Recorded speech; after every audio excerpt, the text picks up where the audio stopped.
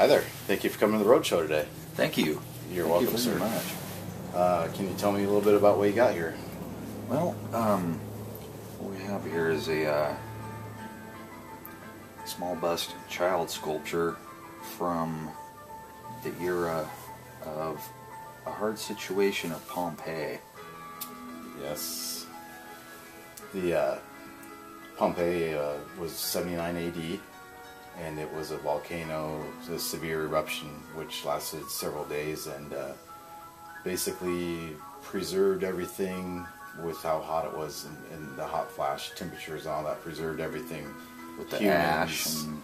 Yes, if you ever smelt the bust, it should smell like volcanic ash. Depends on the particular sculptor that would do this, but a lot of times through the pores they would have like yeah, you can hear it how it's a little bit open and hollow sounding. Mm-hmm. Yeah, you can smell fresh Pompeii ash and a little bit of burnt flesh. I don't know if you ever smelled it, but that makes it even more unique because a lot of these were sealed up and there's no scent that comes out through the porous, texture of it. This particular piece here is done very well. Do you know, have you done any research on it, this particular piece? Do you know if it's a male or female in your opinion? To me it would seem like a female. You're correct about halfway. This particular piece here is a inbred transsexual, which was a little bit more common than people think back then in the Pompeii era for that AD period of time. Oh my. So they could breed with males or females. So this is a very rare, unique piece, especially in the condition it's in. So what do you think it's worth? I don't have a clue, but this is just news to me. This is... I am in shock here. Yes, this is one of the most extraordinary pieces we've ever come across here that you brought in today on the roadshow. In my opinion, I cannot put any value on it.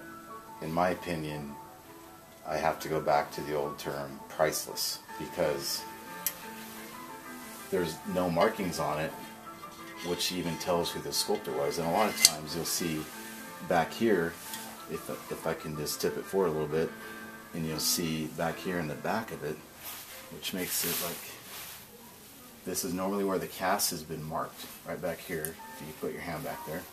Mm-hmm. Oh. What have you done? Sir, you destroyed your piece. This is something that you have done. I told you to put your hand there, sir. I'm not responsible for this. Now, your negligence. Now you have just broken a priceless piece you're trying... Oh boy. Yes, it's broken. You didn't put your hand out. Oh. When I tell you to do something here on the roadshow, you do it, sir. You just ruined a piece of history, it's a one of one. It's irreplaceable. So what are you trying to tell me? What have you done?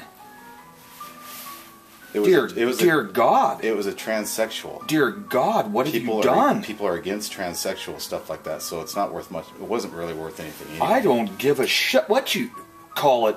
What have you done? I haven't done much because it wasn't worth anything. You're negligence. How are you going to compensate for this? I can cut you. I'll give you a seller item ticket, and you can go up to the booth there and get some money out of the deal. So let me go see Janet up there. And good Lord, man! She will cut you a check and take it to cash. You can't be serious. Take it to check into cash. Can we? Is there any? No, you can't even glue that together. It's full of sperm.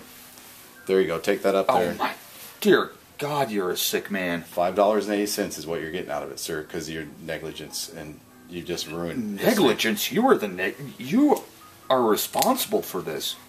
Sam, can you please call security, please? Don't make a scene here. We're on live camera. I don't give a shit what's going on. Escort him out right now. Escort him out, sir. You got to go.